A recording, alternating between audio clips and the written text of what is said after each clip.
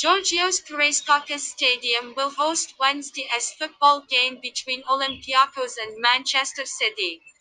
The citizens aim to keep their 100% record in Group C intact, and they are likely to stick to their attacking style of play.